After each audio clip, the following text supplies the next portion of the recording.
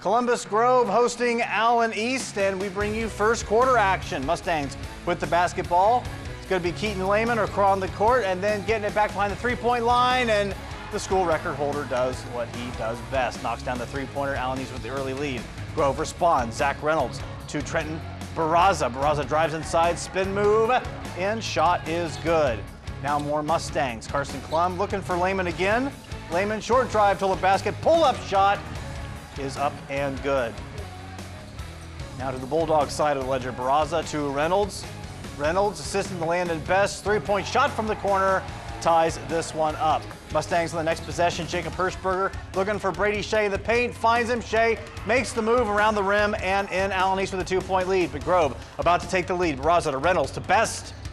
Sounds like a law firm. Three-point shot is money. Grove wins by 4 tonight. 42-36 over Allen East. Grove getting the big win at home in the Northwest Conference.